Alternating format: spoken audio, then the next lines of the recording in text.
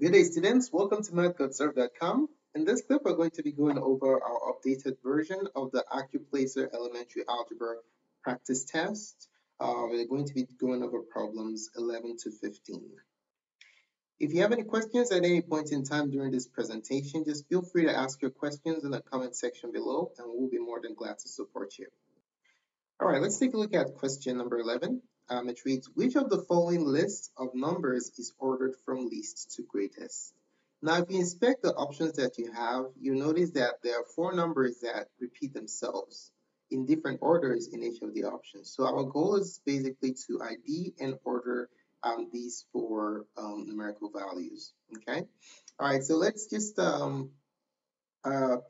pick option A and then order the four fractions provided there, and then whichever option matches that ordering pattern, that will be the correct answer, okay? So before we get started, one thing you want to note concerning how to compare fractions. If you're ordering fractions, what you want to do is you want to make all the denominators equal to the LCD and then compare the numerators, okay, taking into account the sign also. All right, so this is what we're going to do. We're going to find the LCD of the denominators of all the fractions in option A, and then we are going to order the fractions using the numerator. So let's write down what we have. We have negative 1/3, negative 3/5. We have 2/3 and 3/5. Okay, now the denominators are 3 and 5. So the question is, what is the LCD of 3 and 5? What is the smallest number that 3 and 5 can go into evenly? The answer is 15. If you look at these two numbers, they're co-prime. In other words, none can go into the other. So if you multiply them together, that should give you the LCD, which is 15. Okay, so the goal here is to convert all the denominators. Well, we're converting all the fractions to equivalent fractions with the denominators equal to the LCD. All right, so let's take a look at the first one. Multiply the denominator by what to get 15? In order to get 15, you multiply by 5 top and bottom, and multiply across, you get negative 5 over 15. All right, and then the next number, multiply this by what? What do you multiply the 5 by to get 15? You multiply by 3 top and bottom, so you get the equivalent fraction of negative 3/5, which is negative 9/15. Next one, 3 in the denominator, so you multiply by 5 top and bottom, so the denominator becomes the LCD. So we have the equivalent fraction, 10/15. And then 3/5, you multiply by what? What do you multiply 5 by to get 15? 3 top and bottom. You get the equivalent fraction, 9/15. Okay, we were asked to order these numbers from least to greatest. So just put up your number line. We know that the more negative you become, the less you are. So this is less. And positive is on the right side relative to 0, and this is greater direction.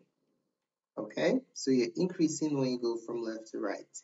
So look at all these numbers, the denominators are the same, so we're going to focus on the numerator, okay? In the negative world, a bigger negative number is smaller, okay? If you owe more money, you have less money than someone who owes less, okay? So that's the bottom line. Now, let's see which one out of these two is smaller. The smallest number is negative 9/15 because it has a bigger negative number compared to negative 5. Okay, so we put here negative 9/15, which is equivalent to negative 3/5. The next one is negative 5/15, which is equivalent to negative 1/3. Okay, and then the next one is, oh, now we'll switch to the positives. Now here, whichever numerator is smaller, that's a little less than the other one, okay? Because you're not positive. So 9/15 is smaller than 10/15, hence 3/5 goes next. And then the biggest number, let's see, 0 somewhere here. The biggest number is 2/3. Okay, so when we're ordering it from least to greatest, we're going to have -3/5 as the smallest, followed by -1/3, followed by 3/5, followed by 2/3. Okay, so following that sequence of fractions, the correct answer is option letter B.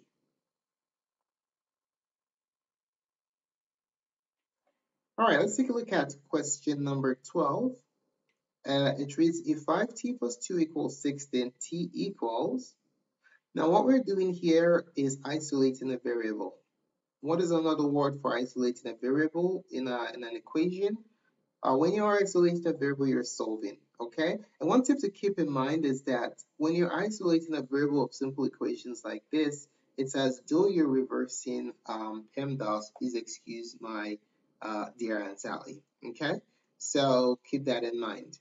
Now the steps we're going to use to solve the equation or to get t isolated, we will subtract 2 from both sides first, and then we'll divide both sides by 5. Okay, that should accomplish the goal. So we have 5t plus 2 equals 6. So we subtract 2 first. All right, it's like we're doing PEMDAS backwards. You add and subtract first. So you have 5t equals 4. And now we can multiply or divide in order to get t isolated. In this case, we're doing the inverse of multiplication, which is division. Divide both sides by 5. And then you end up with t equals 4/5. This is what t is equal to. Our answer is option letter C. Okay, let's take a look at question number 13. So it says, for which of the following equations are x equals 5 and x equals -5 both solutions? Okay, so you notice what's provided here. We are provided with solutions and we're asked to find an equation. All right, so just a real quick reminder, whenever you're asked to find equations that results in a solution, what you're doing is working backwards. Okay, you're reversing the process involved in generating the solutions. Now in this scenario, we have 2 solutions or 2 roots, so we are basically trying to create a quadratic equation that has 5 and -5 as its solutions. These are the steps we're going to follow here. First of all, we'll set both equations equal to 0, and then we're going to expand and simplify. Okay, so let's go ahead and do that. We have the answer is x equals 5 and x equals -5. So we're going to set both of them equal to 0. How do we accomplish that? Subtract 5 from both sides here. And then you have x minus 5 equals 0. And then on the right side, you add 5 to both sides. You have x plus 5 equals 0. Okay? Remember, when you're solving, finding the zeros or solutions to a quadratic equation in standard form, namely set equal to 0, as you can see in these 4 options, what you do is you set the factors equal to 0 so you can isolate your variable, right? So that's what we're trying to do here. The variables have been isolated, we're working backwards and trying to set quantities equal to 0. Okay, now we're going to use the reverse of the zero product property to write down the following statement. If this is 0 and this is 0, what do you get when you multiply 2 numbers that equal to 0? When you multiply them together, you will end up with 0. Okay? Bam, just like that. This is the reverse of the zero product property. Now we're going to expand as indicated in step number 2. So you're gonna, since you're multiplying 2 binomials, you can just FOIL it out first. Outer, inner, and last. Okay, so let's multiply that out. X times x you add the exponents is x squared. Negative 5 times, well, x times positive 5 is plus 5x. Negative 5 times x is negative 5x. And negative 5 times positive 5 is negative 25 equals 0. Okay, so this is the expanded form. We're done with step number 1 and 2. Lastly, we're now going to simplify.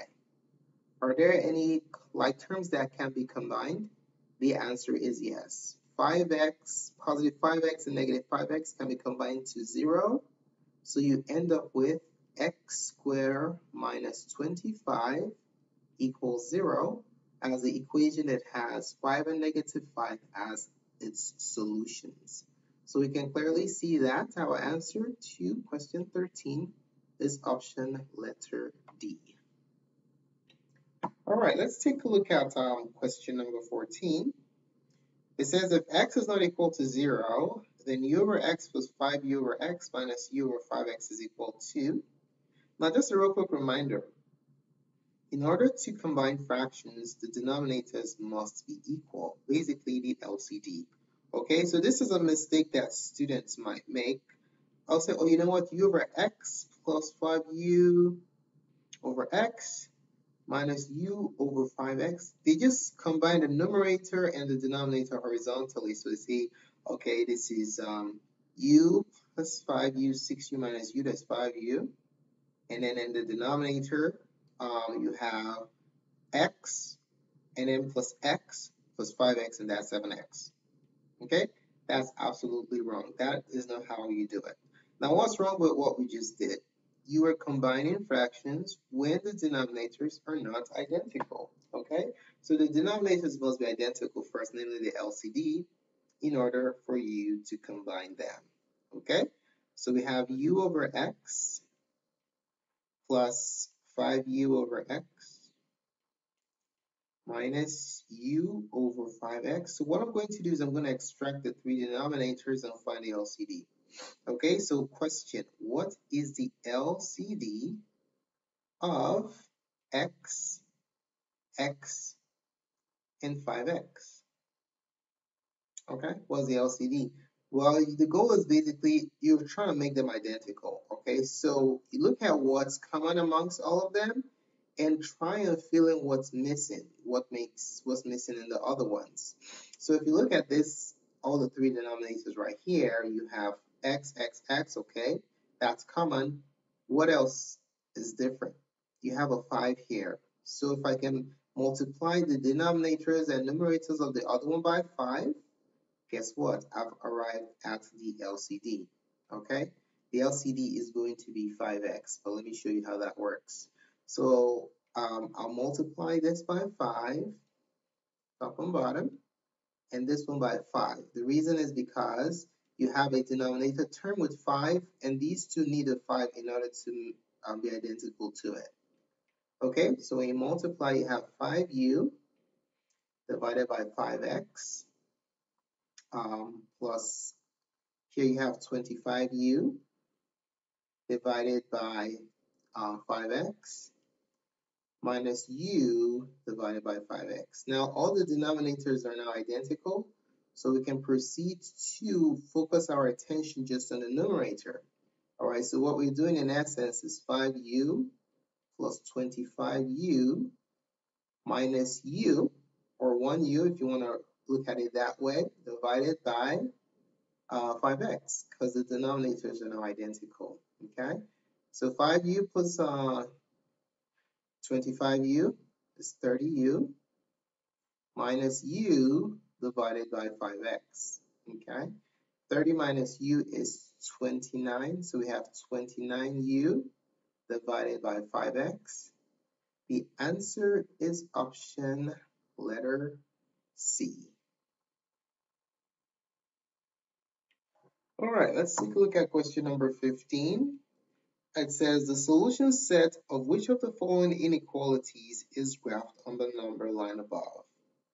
All right, so one thing to note concerning graphing inequalities is that in order to graph a simple inequality on a number line, you want to isolate the variable first, okay? So these are the steps we're going to use to find the correct answer First of all, we're going to find the symbolic representation of this graph inequality on the number line. After we write that inequality down, we're going to then proceed to step 2, where we're going to solve each inequality to see which results in the inequality that we generated in step 1. Okay? All right, let's go ahead and do it. So let's look at what we have here. This graph tells us that the solution region is 2 and everything to the left. We talked about this before, that if you're heading to the left, that's less. And if you're heading to the right, that's greater. Okay? So greater, down, less, just like an L. Okay? So less than is like an L, greater goes the other way. And 2 is included. Okay? So what's the inequality here? We have x is less than, because it's everything to the left, or equal to, because we have a closed circle, 2. So this is a symbolic representation of this graphed number line here. So the question is, which of these options, when solved, when x is isolated, matches this inequality, x less than or equal to 2? Okay, so we're just going to go ahead and work through them and see which one the correct answer is. All right, so let's start with option A. Okay, so for option A, we have 2x minus 4 is greater than or equal to negative 3. To get x isolated here, we'll add 4 to both sides and divide by 2, okay? So add 4. You have 2x is greater than or equal to negative 3 plus 4 is 1. And then you divide both sides by 2. And we have the solution, x is greater than or equal to 1/2. Is that our desired inequality? Nope. So this is not the answer. So what do we do now? We proceed to the next option. The next alternative B, 2x plus 5 less than or equal to 6. We solve this for x and see if we have a match. If we do, we're done. If we don't, we move on to the next option, okay? So subtract 5 from both sides of the inequality. That leaves you with 2x is less than or equal to 1. And then you divide both sides by 2. By 2, divide by 2. And then you have x is less than or equal to 1/2. Is that the desired inequality? Absolutely not. So option B is not the answer. 2 down, 2 more to go. Okay, let's proceed to C. We have 3x minus 1 is less than or equal to 5. So we add 1 to both sides. That yields 3x is less than or equal to 6. Then we divide both sides by 2. By 3. The coefficient of x, divide both sides by 3. And then you have x is less than or equal to 2. Is that our desired inequality? Absolutely. So option C is the correct answer, because when it is solved for x, you have an inequality that matches the graphical representation provided here. So our answer for number 15 is option letter C. Thanks so much for taking the time to watch this presentation. I really appreciate it. If you found the contents of this tutorial helpful in your preparation for the Accuplacer Elementary Algebra 1, please give us a thumbs up. Your positive feedback is very valuable to us. If you have any questions, as indicated earlier, just ask it in the comment section below, and we'll be more than glad to support you. Don't forget to subscribe to us for updates to other great math tutorials to help you with your college math preparation. And also, you can sharpen your skills for the test by taking our interactive practice test. More clips can be found on mathgotserved.com on the test prep. Thanks again for watching, and have a wonderful day. Goodbye.